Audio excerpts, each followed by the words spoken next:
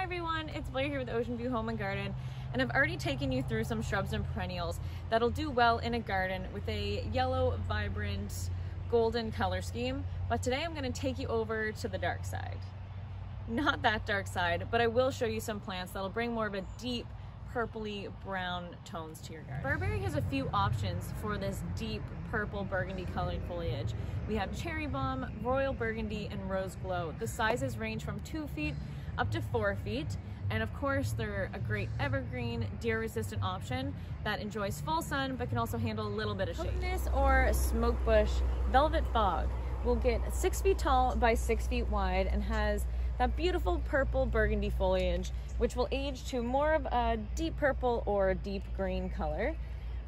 It is great for a hedge or a big statement shrub. It'll get these big, feathery, bright pink plumes on it. They're absolutely gorgeous and definitely enjoys a full sun location. Achatea Hillside Black Beauty is going to give you these beautifully textured dark purple leaves and black stems. It will get 4 feet tall by 3 feet wide and will also give you these beautiful, let me just put this all the way to the ground, these beautiful tall pink spikes of fragrant little flowers, and would definitely enjoy a full shade to partial shade location.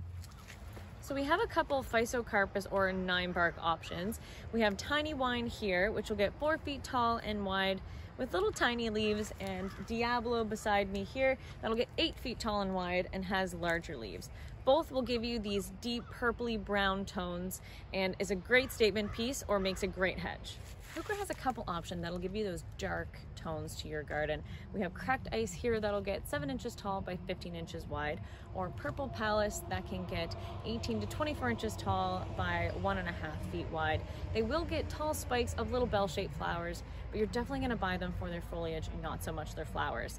And they will thrive in a full shade to partial shade location. Ethereum niponicum, or Japanese painted fern, is a really unique and beautifully textured option. You're going to get a great contrast of colors with those dark purple stems and green and almost creamy white tips to them. We have a few different options: burgundy lace, pictum, and crested surf here. This one will get just over 2 feet tall and 2 feet wide, but they'll all need a partial shade location. We also have some great ground cover options with that deep purple color, like the Sedum Sapphire or Sedum Dazzleberry here.